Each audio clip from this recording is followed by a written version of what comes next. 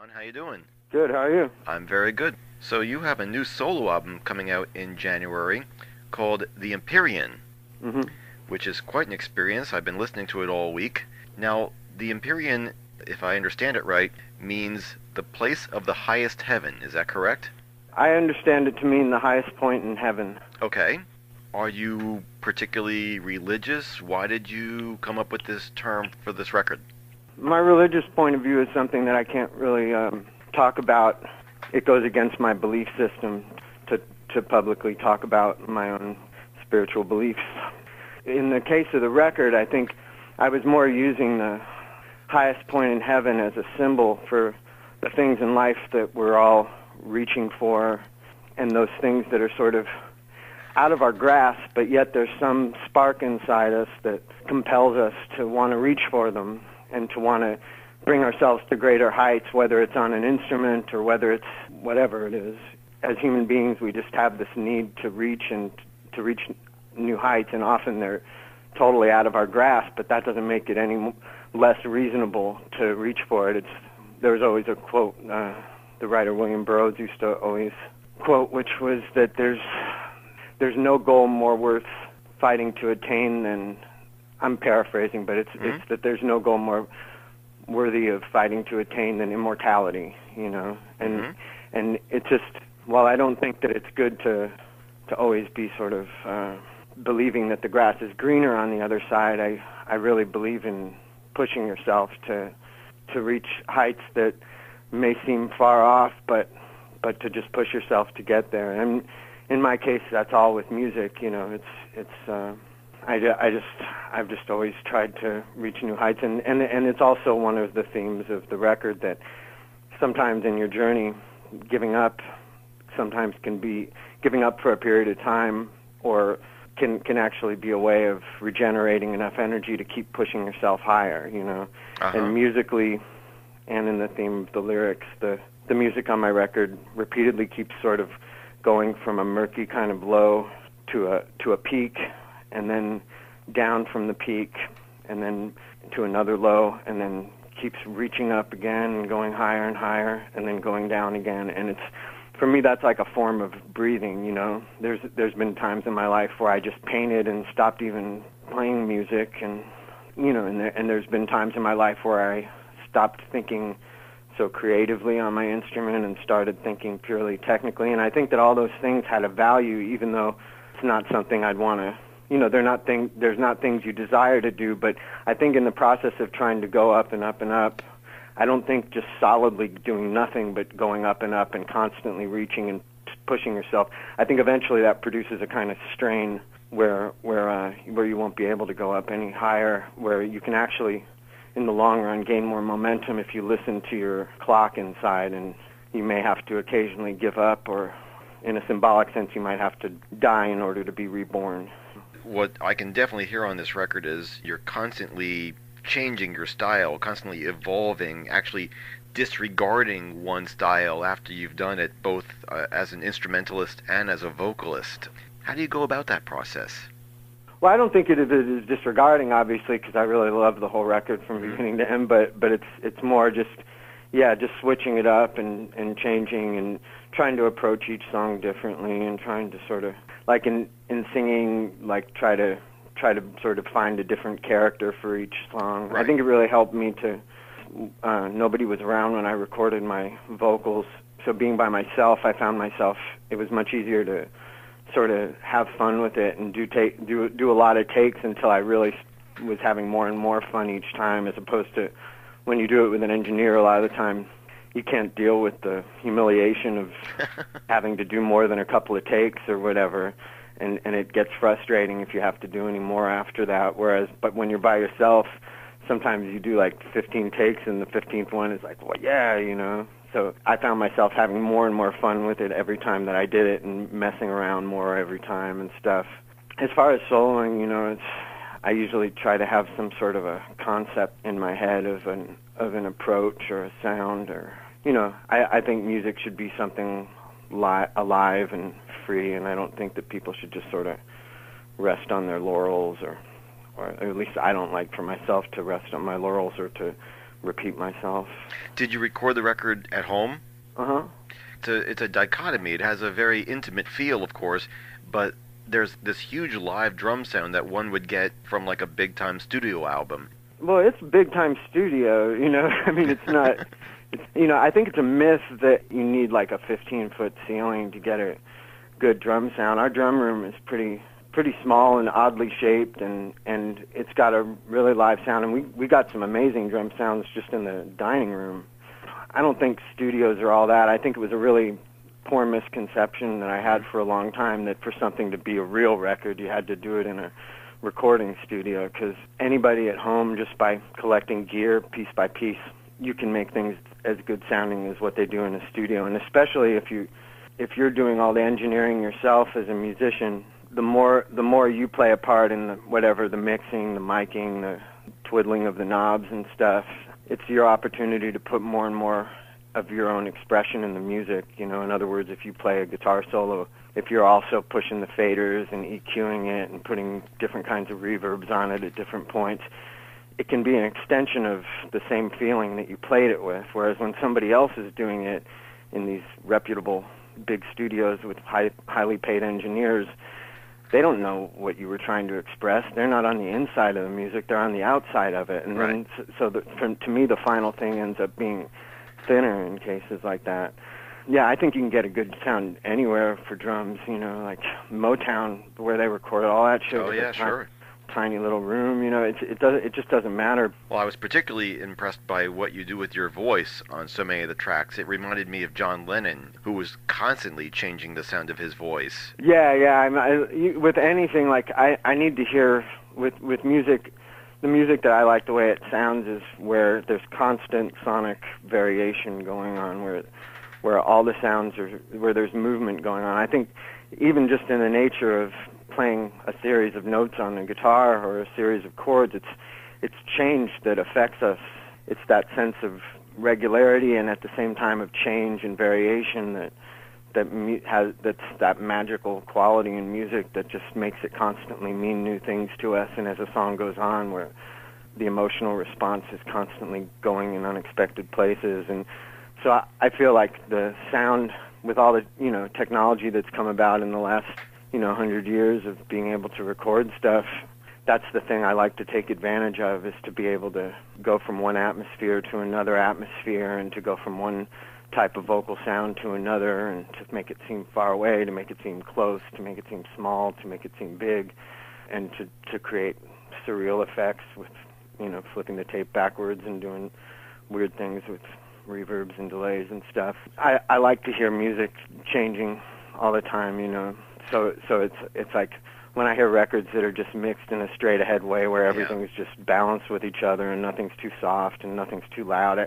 This is boring to me. It's not what I want to hear. And when we were mixing this record, my main thing was just to have something that I could blast on the stereo system late at night and, you know, trip out to, you know, just have something where you're just like, whoa, how did that happen? How's that possible? You know, just I don't at all record to like impress people or to try to do something good or something. It's more just like I want to make something that I like, that I would want to hear, you know. And in rock music, my favorite mixed records are always these ones that, like, you know, that where the artist had some say, whether, you know, someone like John Lennon who was real adamant about having different vocal sounds in the Beatles or whatever, or Jimi Hendrix, you know, on Electric Ladyland, or George Clinton on the first few Funkadelic records. I like it when they just take their same musical sense that makes them sing or play in the way that they do, and they apply it to the mixing console, you know. So that was totally my approach for this, was just to trip it out as much as possible. Now, I'm a big fan of Johnny Marr, but I must say I could not tell at all which track he is playing on. So can you tell me which track he's on? He's on 2 tracks. He's on Heaven, and he's on Central. Okay. Yeah, I guess in Heaven, none of the guitars are me until the second verse. Like, he's basically doing the first verse and the first chorus. Alrighty. And the first chorus is like a breakdown kind of chorus, if I'm remembering correctly. He basically does the first verse and the first chorus, and I do the second verse and the second chorus, and the rest of it's all me. He's playing multiple guitars there. You know, he messed around a lot, and he basically, you know, we just had one night. So while he was here touring with Modest Mouse, so we just like he just heard the songs once and just fiddled around for a few hours, and then when we mixed, we figured out how to make it like work in the structure of the song. And that was our approach for all the songs, was to kind of record a lot of tracks and figure out in the mix how we were gonna. I mean, I say we, it was me, but figuring out in the mix like which instruments are going to be used in which section, and you know, doing a lot of tape edits and stuff like that. And then on the other one, Central, he did an acoustic guitar that's like strumming. Yeah. And wait! Did I say Heaven? I meant Enough of Me. Okay. Yeah. Enough of Me is the one where he plays on the first verse and the first chorus. He played on Heaven, but we didn't use it. Maybe you should print that. but Enough of Me, he's on the first verse and first chorus, and on Central, he plays acoustic rhythm guitar, and he did this really neat harmonic thing, a really interesting hand technique and it has some echo on it and stuff. There might be one other part on Central that he plays, but I can't remember. I haven't heard it in a while. Now, did you give him any kind of direction, or did you just play him? No, and that's the thing. Like I've kind of learned from making records for a long time that if you really want to capture a good energy on a record, mm-hmm. it's best to just, first of all, to have only people playing with you who already would have a sense of what you're doing and are already sort of have a soul connection to what you're doing, you know. Right. You don't want to have somebody just because they can technically play, but, you know, you want to have somebody who understands your point of view that you write music from, you know. And if you have that, like, the best thing to do is to just let them do whatever they do, you know, like, you know, there's a little, like, when Josh and I are doing stuff, we have a little verbal communication about it, but basically, like, he understands my music and knows where it's coming from, so I like to just let him do whatever he does, and then I just figure out during the mix. It's so easy in the mix. Sometimes when people are too quick to sort of judge something, like, oh, that doesn't work right for this section, or that's that's taking over too much. Like, they're not using their heads and thinking ahead with how much you can do when you're mixing. You know, like with EQ and effects and treatments and stuff. You just wrangle it in there, you know. Yeah. You just sort of form it, and like I think when I was first making records, I was too quick to judge things just based on the first listen, and I've learned over the years that if you've got a good energy in the room, the spirits of music or the gods of music do their thing with it, you know, like there's a plan that's much more elaborate and much more complex and wonderful than anything that you could plan out in your head, you know, if you just let the energies flow, you know. Now, so I didn't say anything to Johnny. I was just like watching him come up with stuff was really educational, you know, because I've learned so much from his playing to see that he wasn't, because I come at playing from a real, you know, the theoretical symbols for things are real prominent in my mind all the time when I make music. Mm-hmm. Even if I'm totally breaking all the rules and playing atonal notes and all that, I know what intervals they are, and you know, when I'm building chord upon chord, I know what the intervallic relationship is, you know. And with him, he doesn't have that. I think he just learned to play music from doing it and from playing along with old records and stuff. And so to see the way that in his own mind he's created his own mental symbols for the same things that I use the theoretical symbols for, but you know, in so many ways I learned how to use things like 13ths and 11ths and 9ths in a musical context from studying his playing, because he has really complex chord progressions in like Smith songs and stuff like that, and to find out that he's always been just sort of going by his instinct and going by his own mental pictures and stuff. It was really neat to watch it just fall into place, you know. Now, I'm fascinated. Is it possible for a player as yourself to turn that off, though? There's no reason to. Like, I think there's a period of time when a person first learns those things it produces a kind of mental strain where the instinctual part of the brain isn't as capable anymore of dominating the brain, and the technical part ends up being overemphasized and taking up all the brain space you have room for. You use up all the brain power you have available to compensate all these technical relationships and things like that. But once it becomes the same thing as talking or something, once it becomes the same thing as what the word man means, and it's not a strain to think of a man and to have the word man in your head. There's just eventually they just become one thing. The symbol of the thing and the thing itself just become one thing. The word major third and the sound of it and the look of it on guitar just all become one thing in your brain.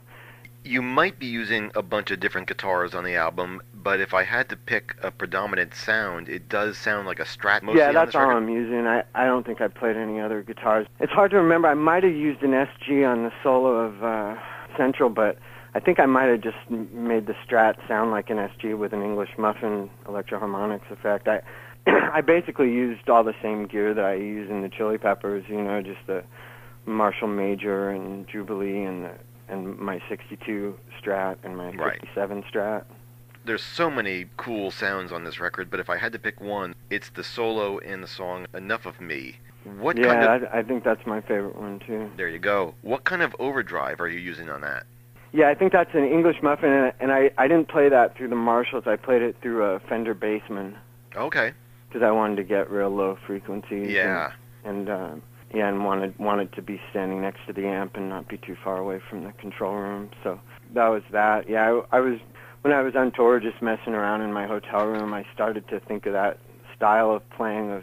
I was just messing around a lot with, instead of thinking of one note as one note that leads to the next note that leads to the next note, to sort of divide the guitar into pieces. So you're playing low notes alternately with high notes that have a stretch of a couple of octaves at least, and then it forces your brain to have to sort of think in two directions at once, even though the notes aren't happening at the same time. Which I remember on my first solo album, I did a lot of that, where I was playing acoustic guitar parts where they kind of had a bass note and a high note that were at least like an octave and a third away from each other or whatever. But in this case, it's a single note guitar line, but your brain is sort of thinking of the whole neck.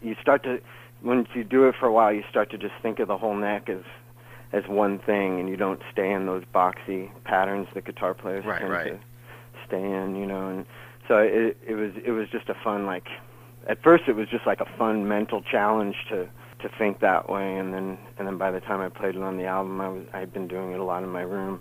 I did a little on stage, but it's so different from the way I normally played that I wasn't really enjoying doing it in the band. Well, it's an amazing solo, just totally mind-blowing. Thanks, man. In the time we have remaining, we have so many reader questions, so I'm going to try to get to as many as we can. A reader named John Franco 888 wants to know, Chad from the Chili Peppers is doing his group Chickenfoot. Would you ever consider doing a quote-unquote supergroup of this nature? No. I like making music by myself. I wouldn't play. If I played with. First of all, I've never heard of Chickenfoot, and I didn't even know Chad was doing that, so I don't know who that is or why he's doing it. I'm not comparing myself to him. I'm just saying that for me, like if I play with people, it's 100% because of the musical relationship, and I have no interest in sort of. I don't want to sound like I'm comparing myself to him because I don't know what he's doing. It's just I wouldn't play with people because they were like also stars and we would go up on stage and be stars together or something. It's just that's not me. And I usually find that I don't relate to people who think that way because it's less about music and it's more about who they are or something. And I'm really like. I just don't think. I think kind of in general the personality has been overemphasized and music has been underemphasized, and it's definitely my intent to do everything that I can for the rest of my life, just to think of music as a living being, and to think what I can do for music, and not to think what music can do for me.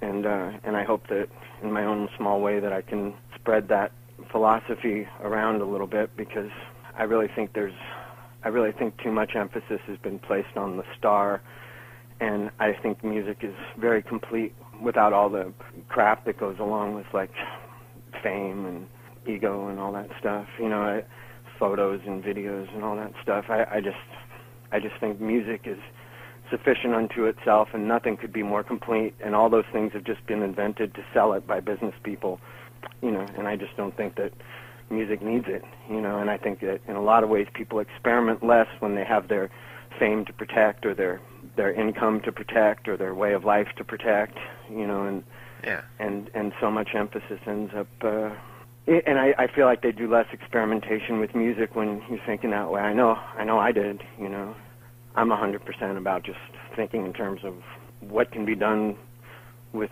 what new approaches can be taken to making music, and where are some possibilities that people haven't explored yet.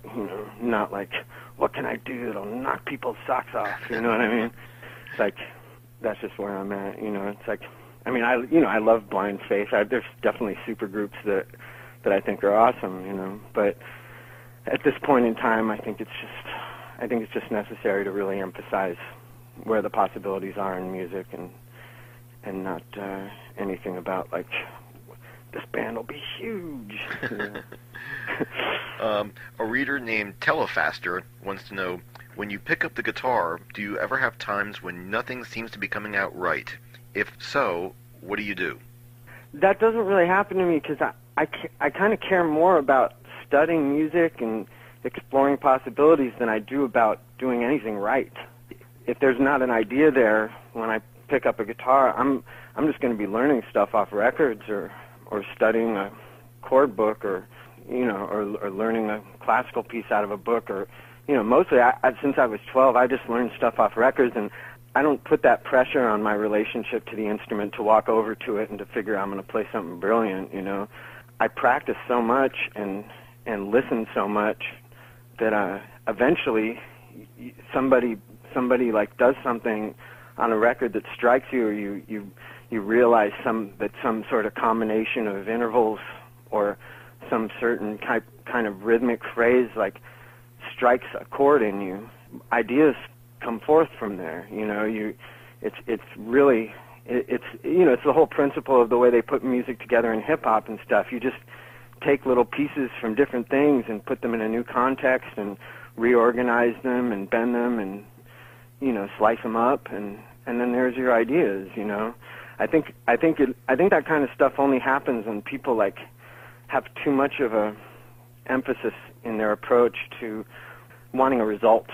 Right. Having those kind of goals and that result-oriented thinking is real limiting to what you can do, and real limiting on how much fun you can have when you're doing it.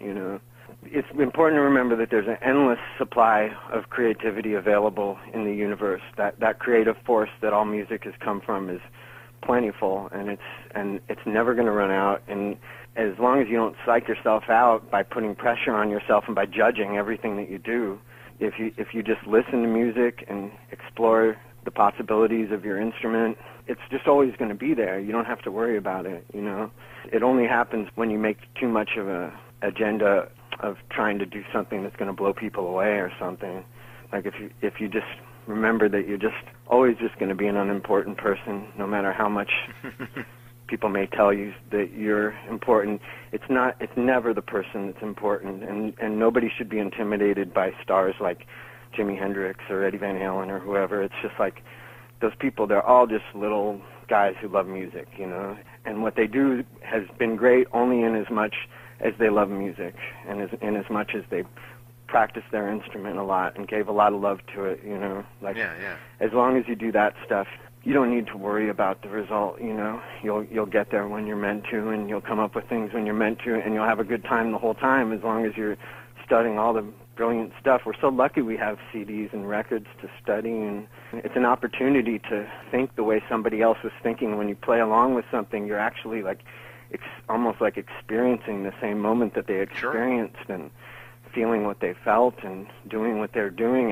It's like a mirror through through it's like a mirror through like 40 years of time or whatever. If you learn something that happened 40 years ago, you know, it was a little moment in the studio, and then you're recreating that moment with your instrument because you play the same instrument as them. It's amazing, you know. It's all like an incredible gift, and nobody should put that burden on music to feed their ego in the way that they want it when they expect that everything that comes out of them should be something like fantastic, you know. A reader by the name of Porcelain says, I've been playing the guitar for a long time. I admire your style. I want to know, in your opinion, is theory necessary to play the guitar, or is playing guitar emotionally enough? I definitely think it's enough to just use your emotions. I think a lot of brilliant music's been made like that. It just depends on what you want to do, you know. It's like, I don't think somebody should learn theory just because I say it's a good idea, but for me, it's been a really good idea, and it just gives me more insight into the music that I learn, and I don't think of each note and each relationship in a given piece of music as just being something that came out of thin air, which I think it might seem magical when you're a kid to, you know, I remember how it sounded when I used to listen to Kiss when I was a kid, and to me it just sounded like it all came out of thin air. I had no idea how any of it was being done or what the tonal or rhythmic relationships were, you know. It would just all sound like it came out of thin air, and that was a nice feeling. But I think if I would have remained seeing it that way, I think a lot of people, even when they learn stuff, when their brain doesn't find some way of finding a mental symbol that equals the intervallic relationship and the rhythmic relationships, I think that tendency to think of it as all just coming out of thin air and all as being kind of unrelated, I think that can be limiting. And I think if a person's going to be really good at it, like Jimi Hendrix was, or Johnny Marr is, or, you know, the guys in Fugazi are, it's like you in some way you find a mental symbol. It might not. It's one of those mental pictures, like if I try to picture the feeling of metal in my mind, or the feeling of a certain type of wood in my mind. There's a mental symbol for it. I don't actually see the feeling. It's the sense of touch isn't something that you can see in most cases, but there is a symbol of it in my head, and I think that that's the kind of thing a person has to develop, and it just takes a lot of practicing and a lot of thinking about music and a lot of giving love to music. I think music's always there for anybody who puts in the time and the work, and I think there's many paths to get to very similar places. But I really love learning theory because I can hear, if you put on a song, I immediately recognize the intervallic relationships to where I've learned it already without even picking up my guitar.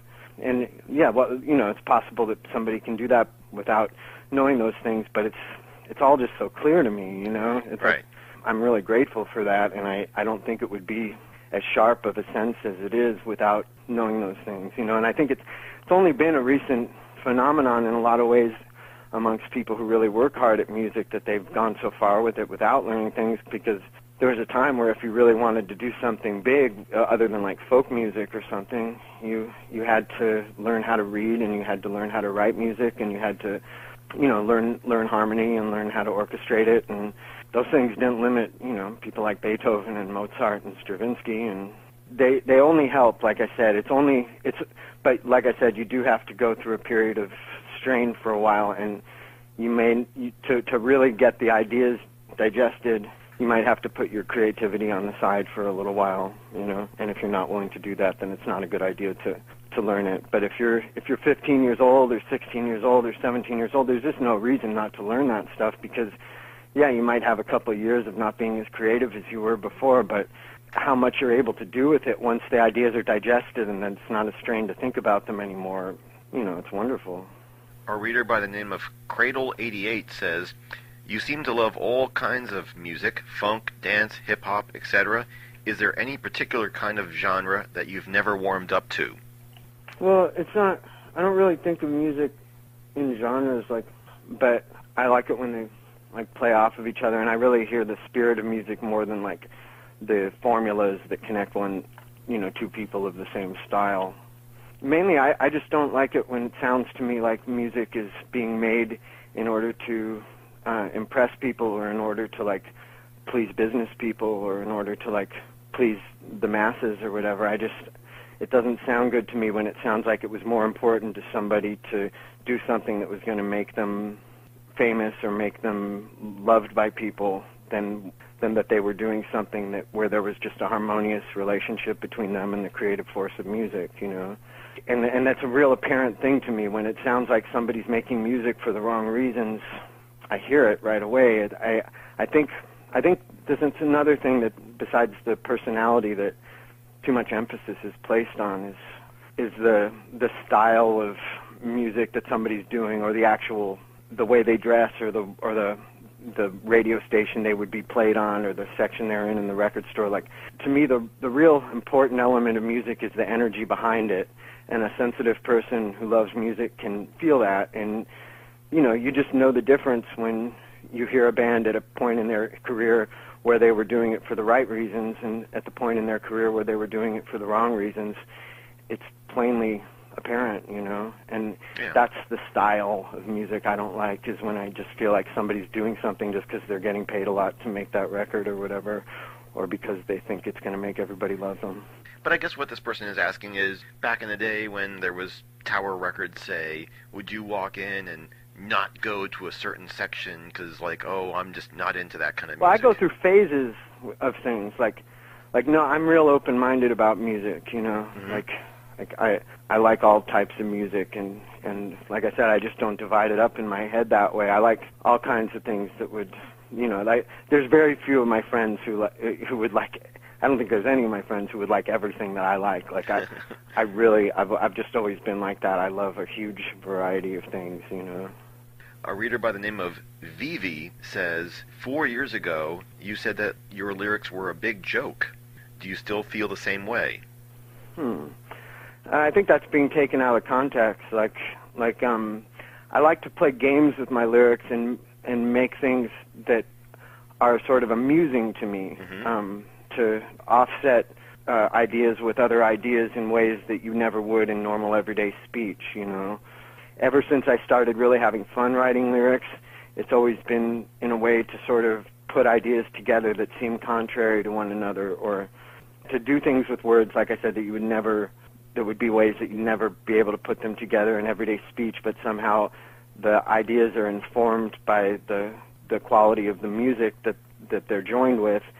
And just like in poetry, where the meter sort of gives a meaning to the words, I think it happens in an even more powerful way when you're writing lyrics, you know. And I think you should always be having fun when you're doing things. So it's like, they're not ideas that make me laugh or that I think are silly or something. They're just ideas that I find amusing and that trigger some sort of an echo in my head that makes me feel good, you know. Dalgard asks, how much do you play in a particular day? Do you have any kind of set process for your playing?